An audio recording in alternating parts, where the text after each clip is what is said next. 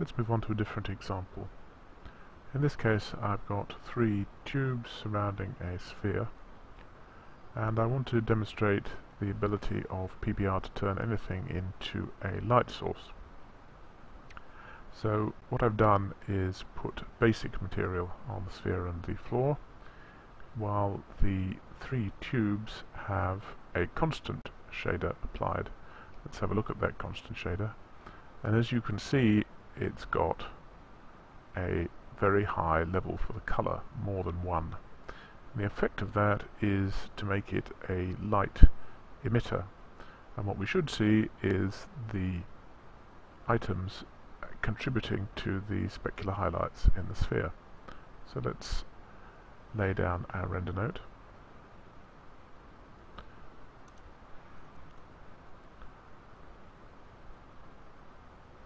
And change it to render using physically based rendering, and then let's do a preview render.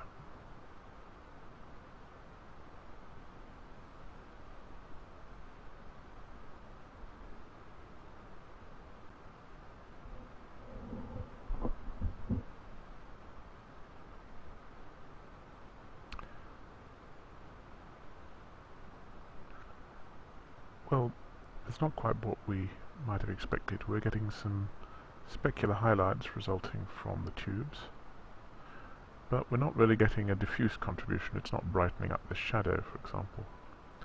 The reason for that is, although by default the specular sampling takes samples in the environment, that's not true for the diffuse lighting. As you can see here, we've got a glossy limit of 1, but a diffuse limit of 0. Let's up that to 1. And now we're getting a much better result. We can see we're getting light throughout the scene as a result of our illuminated tubes. So that demonstrates how to turn objects into lights. Obviously we'd want to re-render this scene with much higher sampling to get a smooth result. We can see that there's some specular reflection of our lights here in the sphere, even though the sphere itself has not got a reflective material on it. Let's move on to a more complicated scene. We're going to look at a slightly more complicated scene that we're going to render using PBR. And I've got set up here a number of mugs with slightly different colors. And before I render, I need to create a light to illuminate the scene, and I need to create a material for the mugs.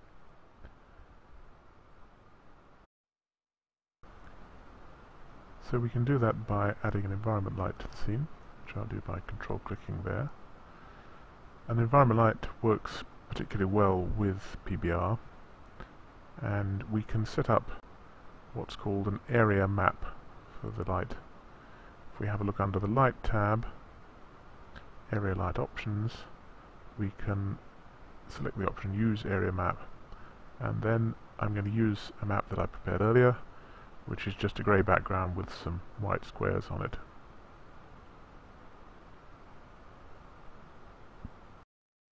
We visualize the effect that an environment light will have in our scene.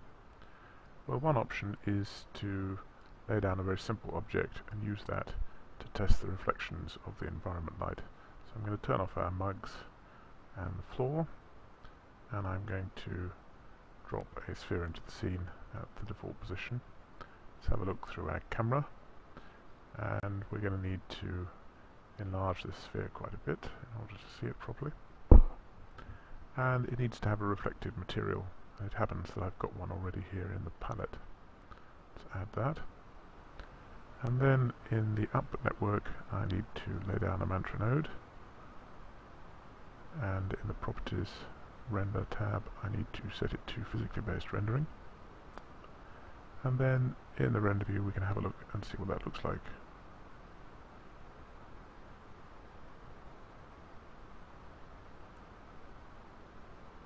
Well, as you can see, it gives us a good indication of where the environment light highlights are going to be reflected.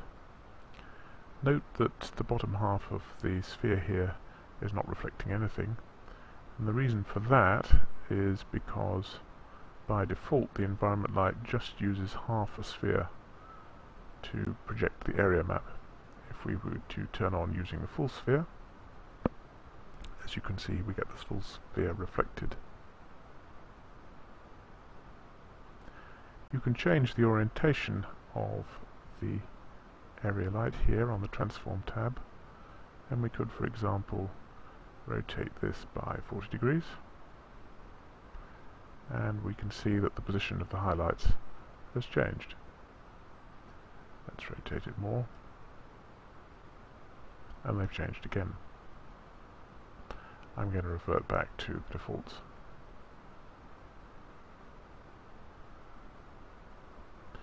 So now we've got the reflections set up, we can turn back on our mugs.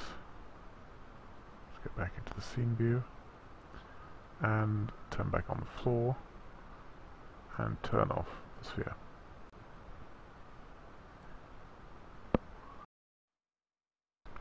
So let's now look at assigning a material to our mugs.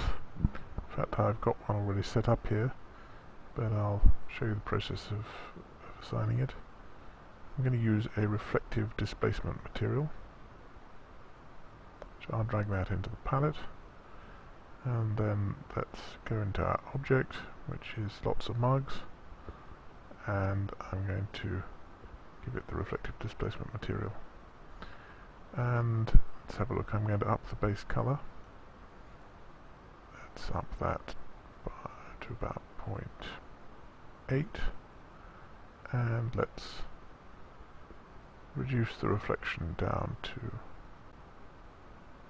about 0.3 and reduce the spectral intensity a little bit. Now I've already got a mantra node here set up for physically based rendering, so we can go into our render view and do a preview.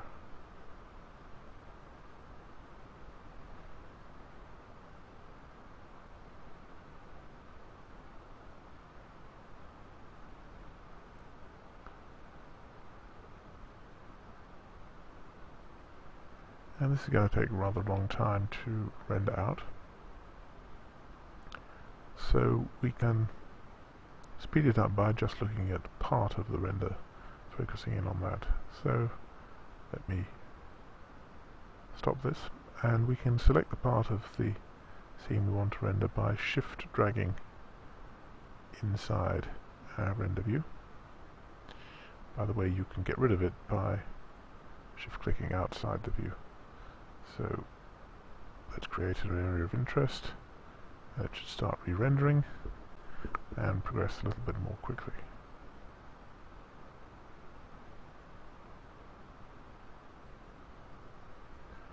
So that's producing a reasonable result already. Maybe the inside of the mug here is a little bit dark still.